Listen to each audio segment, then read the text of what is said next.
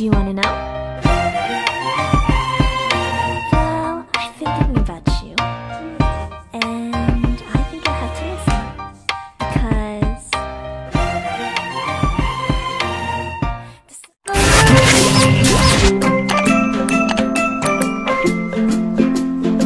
Hello guys, it's Maisie here.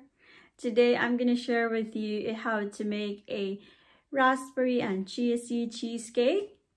This is the easiest and the quickest dessert to make. So let's go and head to the kitchen and start making a dessert. For our ingredients guys, I have this digestive biscuit, which I crushed it earlier, and the next one 125 grams of butter, which we're going to melt it later on, so it will be easy to pair together with your digestive biscuit. And I'm going to put a lemon zest to our base as well. So that's for our base. And the next ingredients for the filling, I have the 300 ml of double cream, 180 gram of Philadelphia cream cheese, but you can use any cream cheese that you want, any brand. And I've got this raspberry, which are filling flavor, and the chia seeds here, this one, and half cup of sugar, granulated sugars. And I'm gonna put at the top of the cheesecake raspberry coulis, which I made it earlier, so it's a homemade one. So I think that's it for our ingredients for our cheesecake.